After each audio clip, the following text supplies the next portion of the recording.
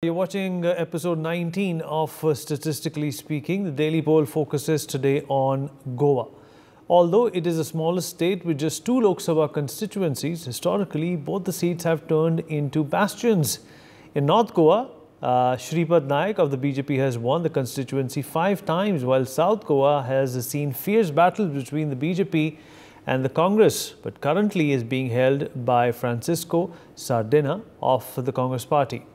For the South constituency, BJP has picked industrialist Palli Dempo, while Shripad Naik looks to retain in North Goa for the 6th time. Congress is yet to name their candidates, but the Aam Aadmi Party has entered the fray too. So what do the people of Goa think? We're going to find that out today, and what exactly is they're looking for, what they want. We're going to show that to you on our screens momentarily.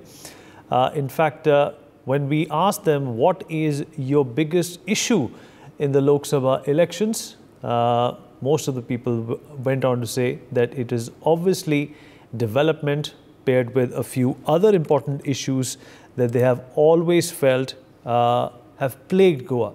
Now, development is not basically just about infrastructure, it is also about digital today. Unemployment is also an issue at 31.55%. This continues to be a major issue in a number of states. We have done this show and we have taken polls from other parts of the country as well, and they continue to show unemployment as the biggest disruptor when it comes to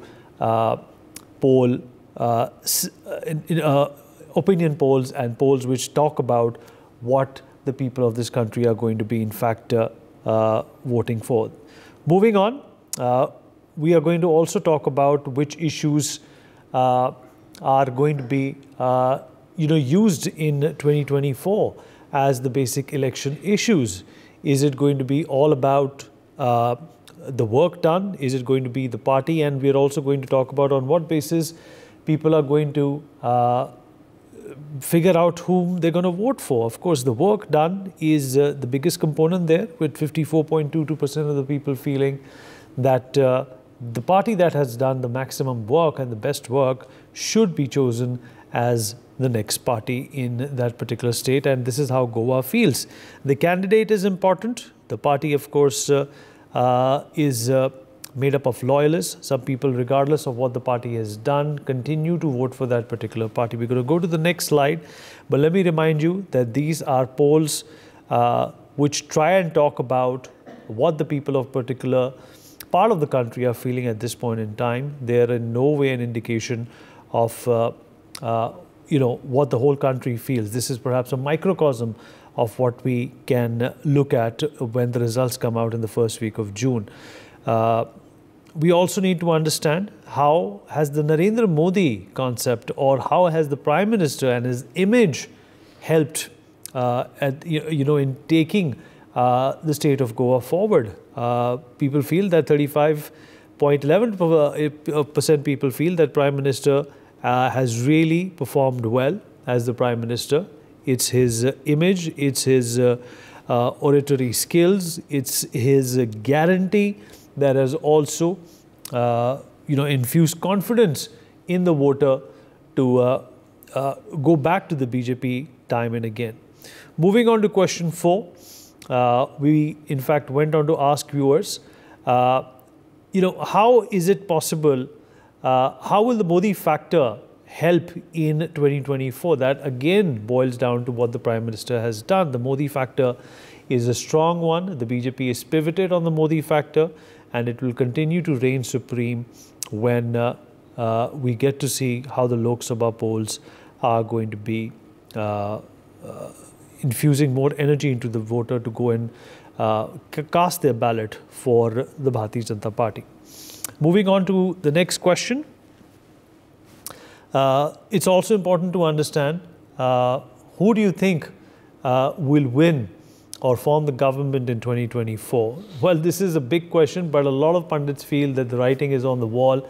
It's already preordained that it's going to be the BJP that's going to be taking this opportunity by the horns again.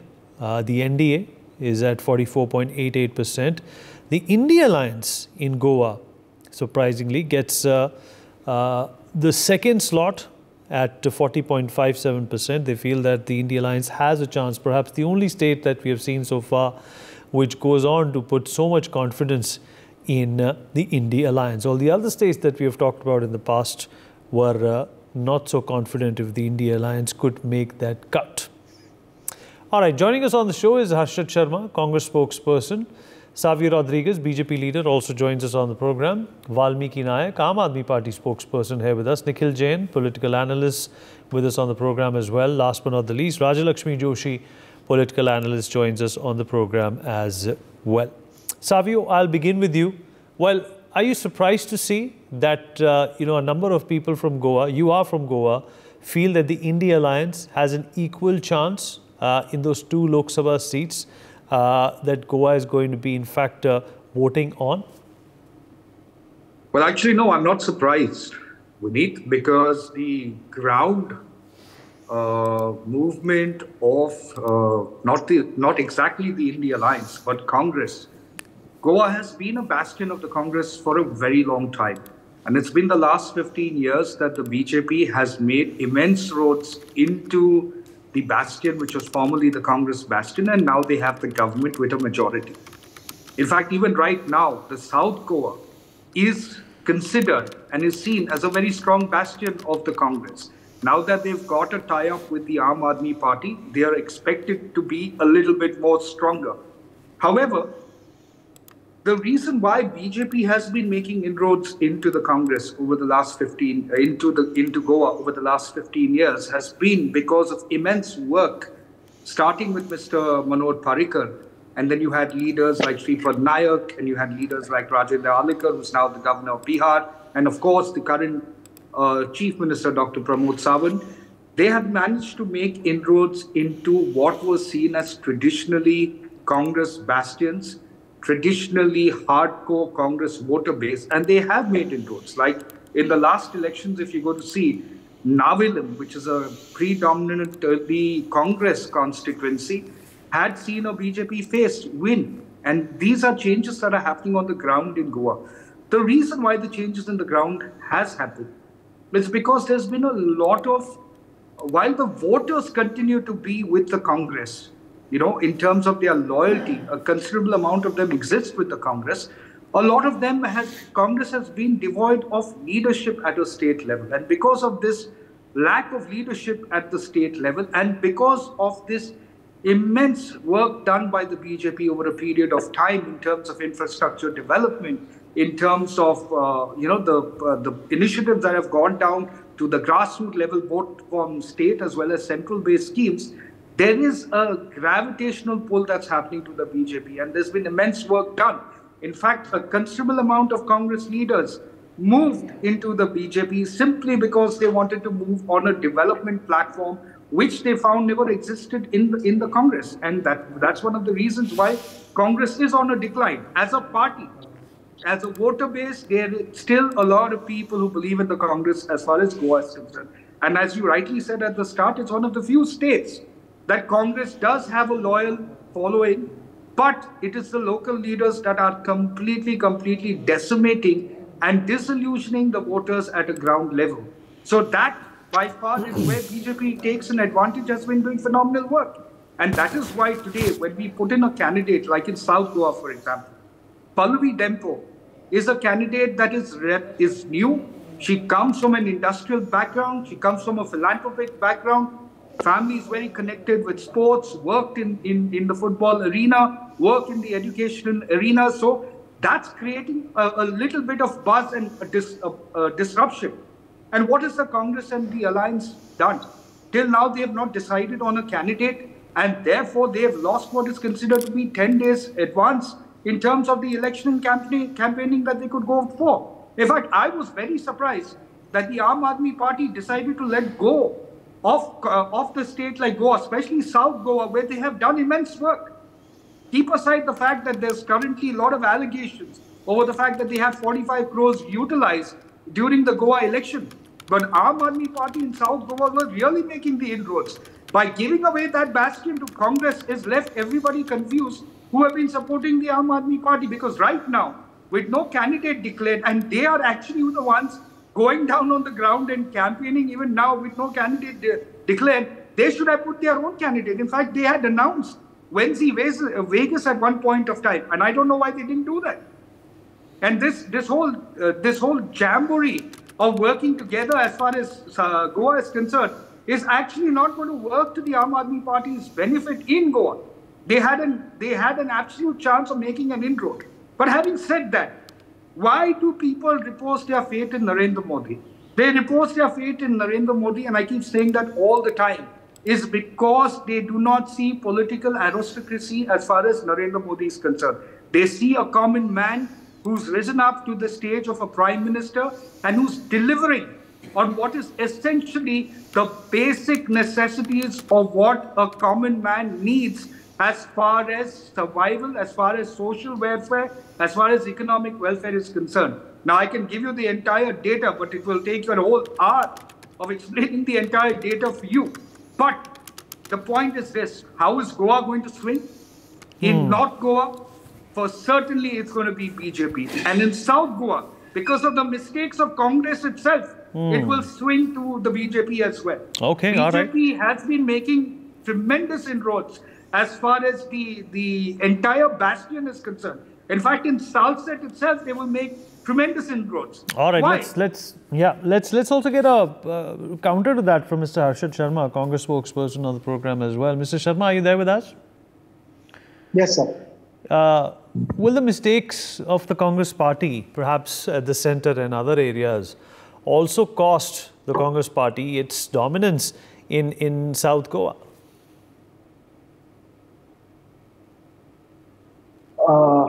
Sir, first of all, am I audible? Yes, you are.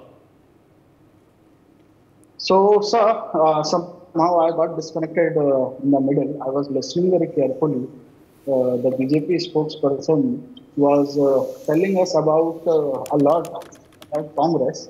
And there were few good points, but I want to ask him and the voters of the Goa that what's happening with BJP's infighting. We see Manohar Parikar's son, he's giving some corruption charges on Minister Babush. There is infighting we can see between the CM Pramod Sawantji and Vishwajit Raneji. So, first of all, BJP should do its homework that they are on a same platform, that they will fight together in this election. There is an issue for South candidate that CM wanted his wife to contest, and the party leadership has given industrialist ticket in South Goa, which is already our stronghold. And there is anti-incumbency against ATP, Shripad Naik. So what I feel, my observation about Goa is that people of Goa are very much focused on issues. They don't work with the BJP's media. Talking about your channel, but major part of the media, what their propaganda is, and that issues like inflation, unemployment, there is CMI data. There are data available on various websites where Niti Aayog is saying that has maximum. Mr. Sharma, there seems to be a problem with your connection. I request you to please log out and log in again. In the meantime, let me also welcome Advocate Gyanendra Mishra, political analyst, into this conversation as well. Rajalakshmi Joshi, I'll come to you now. Well, like I said in my opening monologue, the state of Goa is just a microcosm of what the country is thinking right now. But unlike the rest of the country, Goa is giving an equal chance to the Congress party. Is that a scenario? Do you think that could also be replicated in other states? And is that a worry for the Bharatiya Janata Party? And are you taking the Congress party too lightly? Are you underestimating them? Vineet, is that for me? Yes. Good evening, Vineet. I think the Congress is getting confident because last time around, they had won the South Goa seat. Yes, that is true. But then actually they should not forget that it is not a proven trend, or they cannot call themselves as too comfortable there, because in 2014 they had lost it. So this they cannot just take it for granted and say that this is something that they have found themselves a safe seat. So this is by no means a safe seat for them. And as per the trends, and as per even your own survey was showing that definitely all the people, they want PM Modi to be the PM again, and his popularity has by no means decreased. There are definitely some issues that definitely need to be looked into, like rightly about the inflation, about the employment. All these kind of issues are there. But when it comes to Goa, it is not like the other states where the people are mostly dependent on the other jobs. In Goa, it is a lot of all these pharmaceutical companies and mining, and a major part of it is in the tourism, and also into agriculture, and to the the hospitality, and all of that. So all of this gets a huge boost because of the airport, the new airport that has come up. So that at Mopa, so that is definitely making a huge shift into everything. So, there was a decline in the economy in the COVID years, but then again it has definitely taken a big boost now in the last couple of years. So then that issue is actually people are not really feeling the need to bring in maybe a new prime minister. So they don't feel that they should be looking at it from that point of view. So when it comes to the Lok Sabha elections, Vineet, as you rightly know, everybody is looking at who will be the prime minister, and they definitely want PM Modi back as the prime minister, and that is the most biggest issue right now. So that is definitely going to be something that the people are definitely going to be supporting PM Modi, and I don't see any change in that. So even in South Goa right now, if you look at it, has the Congress or their allies announced any candidate as yet? They still don't know who is going to be doing that. So at least the BJP, they have a problem of plenty, I would say, Vineet. So that is something, that is a very good problem to have, perhaps. But whereas in the Congress and even the allies, the Aam Aadmi Party was going to be announcing their candidate, but then they withdrew because they wanted the Congress to be announcing it, and they were in this alliance. So all of this is, we don't even know if they're going to even announce it or not, because it could even end up like what is happening in Arunachal Pradesh, where you don't have any opposition candidate. So, it starts from there, Vineet. So they don't even know who the candidate is, and they're talking about winning in huge numbers. So that is something laughable. So I think that they need to be setting up their house first. They need to be putting up their leadership right. All of that, the entire focus of the entire Congress leadership is focused on just three people, one of whom, she was not willing to be contesting from Raebareli, so they have put her into the Rajya Sabha, and the other two, they don't know what they're going to be doing. Mr. Rahul Gandhi, he has... Well, the new Mr. Robert Vadra could be contesting from Amethi, is what we have heard. Confirmation about it from the Congress leadership, Vineet. So there is always, there is this huge confusion.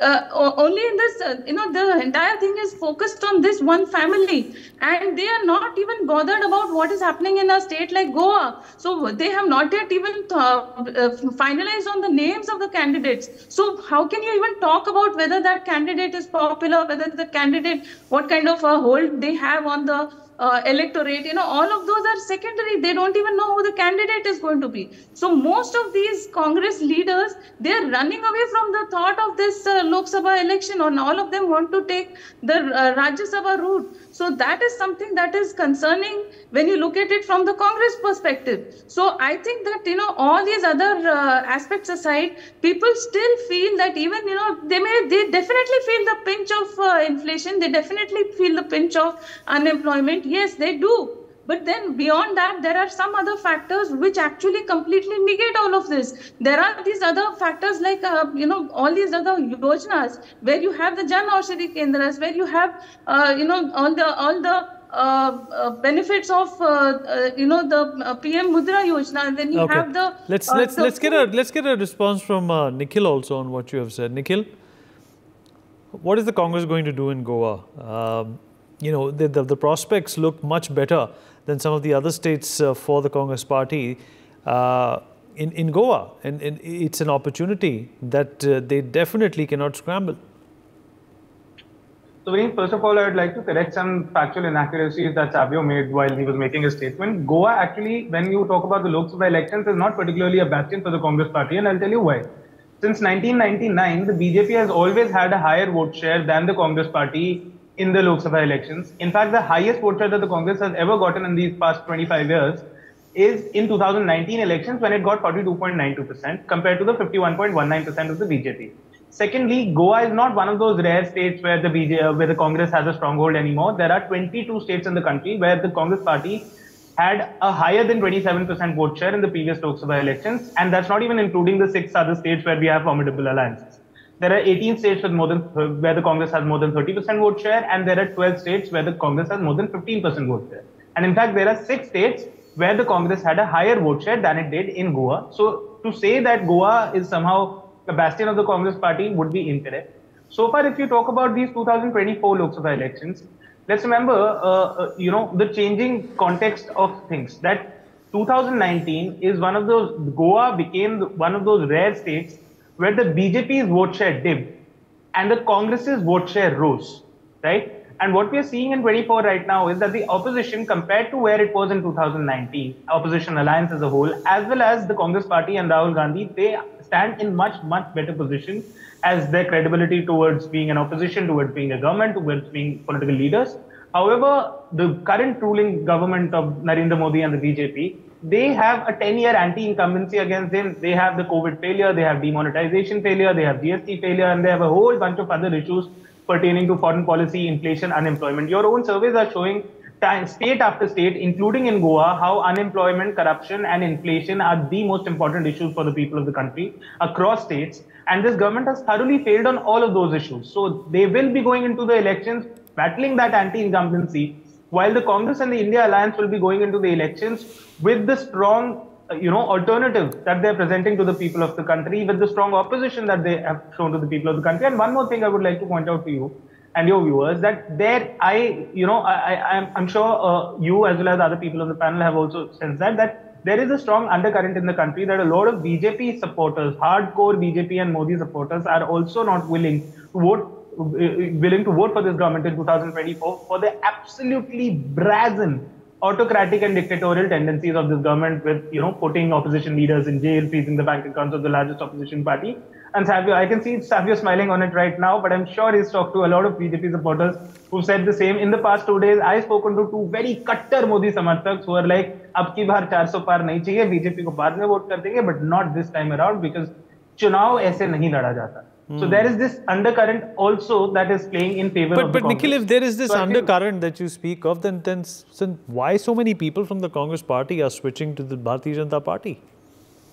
Because everybody knows, and you see, look at the ED raids. No, Ashok Chavan, he was implicated in the Adarsh scam. Praful Patel, he was implicated in an Air India scam. Now, I'm not saying these individuals did those scams or they did not. But the fact is that they were charged by the ED and the CBI, and they always did have a sword hanging over their head that they could any day go to jail, where they will not even... You know what the BJP would turn around and say, Nikhil, is that Vijayendra Singh and Gaurav Vallabh had no ED cases on them. They still switched. See, there are multiple reasons why people switch. It is also about getting a ticket in a particular place. It is being said that Vijayendra Singh wanted a ticket from Mathura, which he wasn't able to get, and Saudi could it also happen to be Aam Aadmi Party quota? All right. Could it also be about Mr. Mishra, Advocate Gyanendra Mishra, about basically surviving as a politician in this country? Has it come down to that? Advocate Mishra?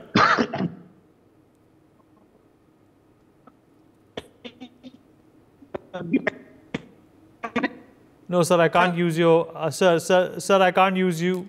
Your frame and your audio is extremely poor. Let me go to Valmiki Naik, Aam Aadmi Party spokesperson on the broadcast. Mr. Naik, are you there with us? I'm there, and I apologize. I have to join from my car. That's all right. That's okay as long as you're able to convey your message. But, well, the Aam Aadmi Party is, I mean, if I can say this, it's in hot waters because of the funding that it received and it pumped into Goa. All of these are allegations, of course.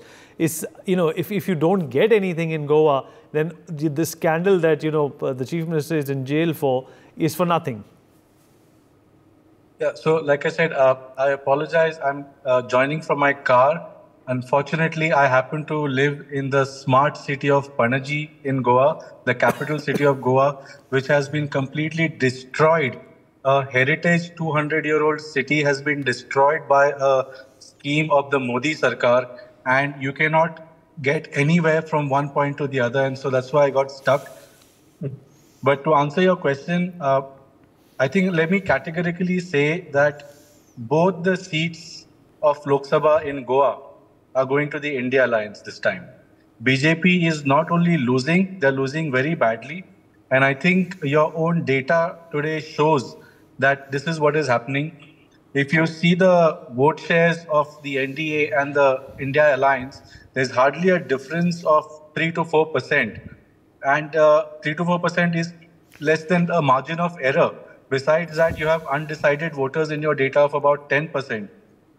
Over and above that, you have to realize that as of today, India Alliance almost has had a very skeletal campaign.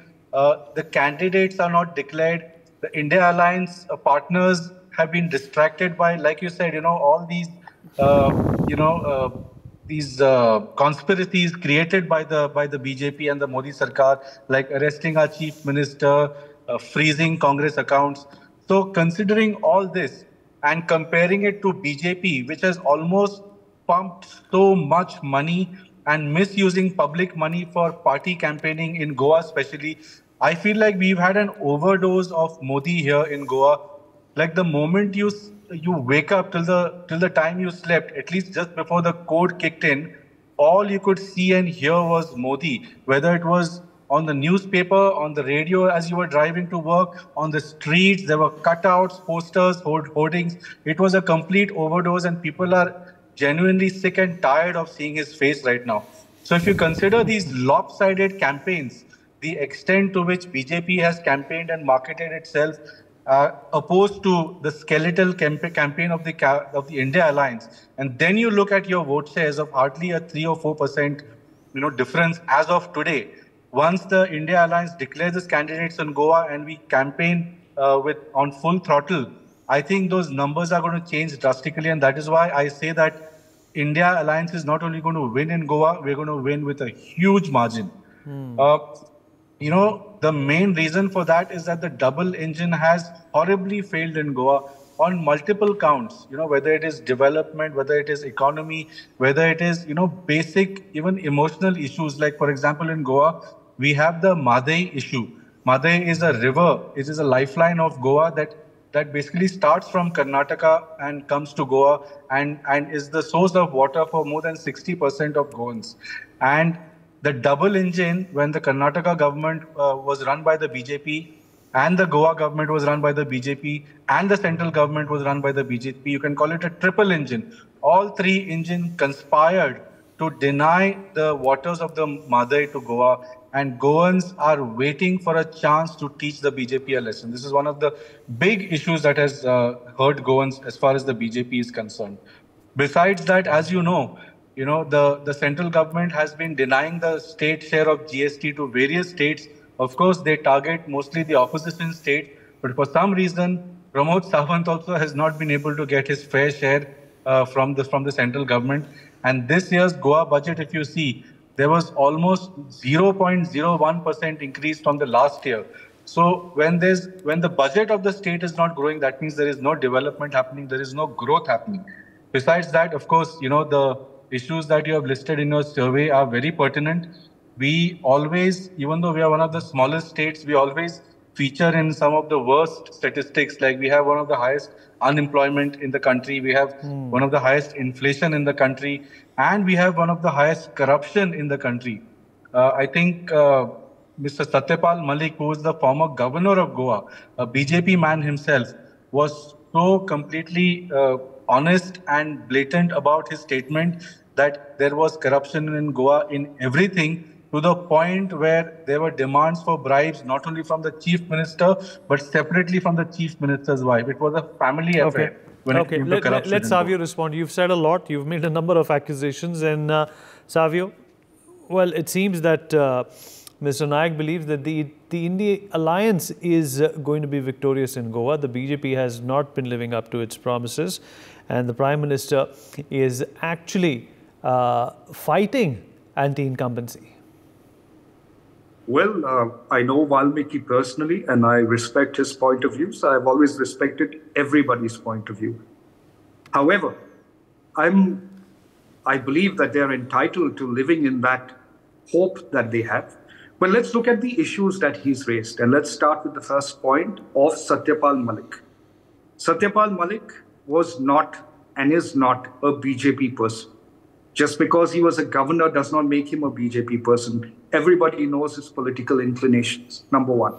Number two, when Satyapal Malik made the allegations against the chief minister, and allegedly, according to Valmiki Naik, against the chief minister's wife, in the interest of the state of Goa, which he was the governor, because he made the allegations when he was not the governor of Goa, when he was a governor of another state.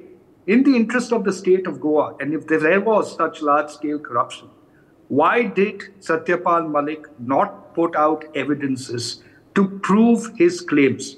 And why was it only a hit and run? That's what has been done by Satyapal Malik. So that's point number one. Point number two, the Mahaday issue. On this, I agree with Valmiki Naik that we as a collective unit of Goa need to work with the center, and the state has been doing that as far as the Mahaday issue is concerned. It is a serious issue, but there has to be collective consensus between Goa, Karnataka and the center, and there is a plan that the CM has worked out, and in course of times that will come into reality. Because let's be clear of one thing. If Mahaday is restricted, then we are going to face water shortages in Goa, and that is exactly what we are seeing on the water shortages in the dams in Goa, and that's a valid point.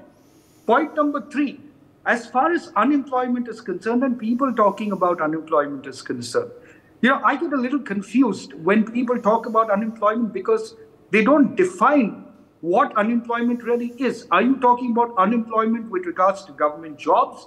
Are you talking about unemployment as with regards to people working?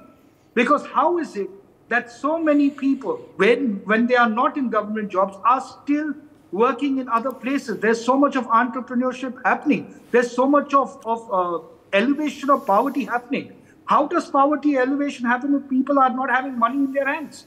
So you have to look at various factors. Yes, it is a concern. I'm not saying it's not.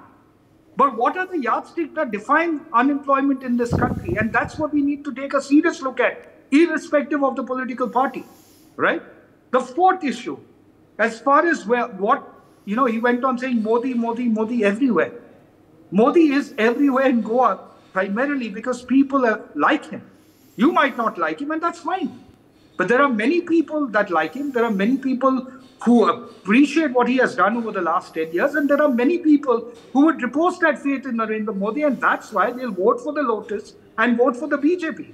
Now, you might think, comparing numbers, comparing every data possible, that yes, there is a chance for the India Alliance. I'm also saying there's a chance for the India Alliance in South Goa. However, in order to get close to beating the BJP, especially in South Goa, you need to be able to come together as a team. And as soon as a candidate is declared, write it down what I'm saying, there will be complete disarray in the Congress, not the Aam Aadmi Party, the Congress. There will be complete disarray, and people within the Congress itself will disagree with the candidate. That is why they are not able to decide on the candidate right now. They are working on their traditional style of functioning, which is choosing on the basis of religion, well as they should be choosing a candidate that is welcoming. Let's see what Mr. Arshad Sharma has to say about what you have said about the Congress Party and the India Alliance. I want to respond to Arshad 1 second. Quickly. Just 10 seconds. So he spoke about Utpal Parikar, he spoke about Vishwajit Rane, he spoke about all these other so-called divisions in the BJP. Let me tell you and let me reassure you, whatever the divisions you might think exist in the BJP, just like in a family, there will always be difference of opinions, but we keep them within the family and we work together as a family. Unfortunately for the Congress, they have never been able to do that. And that is why when they could have formed the government in 2017, they were not able to get their house in order, because that time Digvijay Singh himself was sleeping somewhere else while ensuring that the government was formed here. And that is how BJP came into Goa the second time. So we don't need a lecture from the Congress about how to deal with the BJP family. This is all in-house. We know how and when, how to come together as far as elections are concerned and as far as governance is concerned. All right. Mr. Harshit Sharma, you want to respond to what Savio has said? Yes. Nitya, I want to respond to each and everyone who spoke just now. Go on. So, first of all, I am coming to Savioji. Yeah. So, Savioji is saying that Modi ji is everywhere in Goa. Exactly. Modi ji is everywhere in Goa, on posters, paper, on news channels, on the roads, on the streets, in the hoardings and banners, but is nowhere when it comes to the problems of Goa. I want to ask Savio ji what Narendra Modi ji is doing about the failure of smart city Panjim. We see road accidents at 21-year-old in January got into a path hole and died because of mismanagement in this smart city project. There was another case where a car collided with a motorcycle, and the guy who was riding the motorcycle fall into the river, and he met with an accident. And rising accident is also a major problem in Goa. What Prime Minister is doing with the problems of unemployment in Goa, what he is doing with your Madhavi issue, what he is doing with dual citizenship, I want to ask Savio ji, and I want him to respond that it's okay that he is on newspaper, he is on news channels everywhere in Goa, but what is he doing for the people of Goa? That is what matters. Now I'm coming to another thing, which is about our candidates. See, we still have almost 15 days for the last date of nominations. So what is your problem? Lok Sabha elections are happening in 7 phases. We have other states to decide about the candidates. Our party has a system of deciding candidates. We don't have two peoples from a particular state called Gujarat who will sit and decide all the candidates and they will release the list. We have a panel, we have a process, and that process has been completed. There are discussions going on, and each and every state has a process, and that process will take time, and it will be announced at the right time. One more panelist, I don't know her name, she said that Sonia Gandhi is running away from contesting elections, and she went to the Rajya Sabha. I want to ask her, what's happening with JP Nadda ji? So he's a very popular BJP president, no? We have won a huge, many number of elections BJP has won under his leadership. What he is doing, why he is in Rajya Sabha from Gujarat, why not from Himachal Pradesh? Why is not contesting Lok Sabha elections? Let us decide who will contest Amethi, who will contest Rai Bareli, who will go to the Rajya Sabha, who are the media persons and BJP persons to decide what Congress will do. And sir, I have a problem with your survey also. I want to draw public's attention on your survey on question number 3. How has Narendra Modi as Prime Minister? Average, good, very good, can't say. I thought there was there should be a option of poor performance also. Let people decide that he is performing average, good, very good, can't say, or poor, or very poor. What kind of survey is this? Well, average I does. can't understand. Well, average does equate to. Well, average is as bad as poor. But there is something below average also, na. No. So why can't you write poor directly? You have two options of good and very good. Why can't we have two options on poor and very Mr. good? Sharma, this is the format that we've been exercising, and you're the first person to object. No, sir. And I don't see that really relevant to your position as a Congress spokesperson. I am the first person to object. Yes, you are. Sir, please. You are the first person, and I really don't understand what does this have to do. What does that have to do? If you have an opinion about the Prime Minister, you can say it instead of targeting our survey. You can say it, right? No. It's a free country. But I don't think you have an opinion. We are not Sir, Vinitji, give me 10 seconds. Give me 10 seconds. See, election commission or the government in power is not giving us level playing field. They want Liner to be in jail. Mr. Sharma, I'm losing you. Mr. Sharma, your connection is not stable. Mr. Sharma. Is there a problem adding poor? Now I can hear you. We were not trying to ignore you. I can hear you now. Go on. Yes. No, sorry. No, sir. Okay, don't be so skeptical. Go on. We are not getting it. So, sir. Please let me speak. Don't waste my time.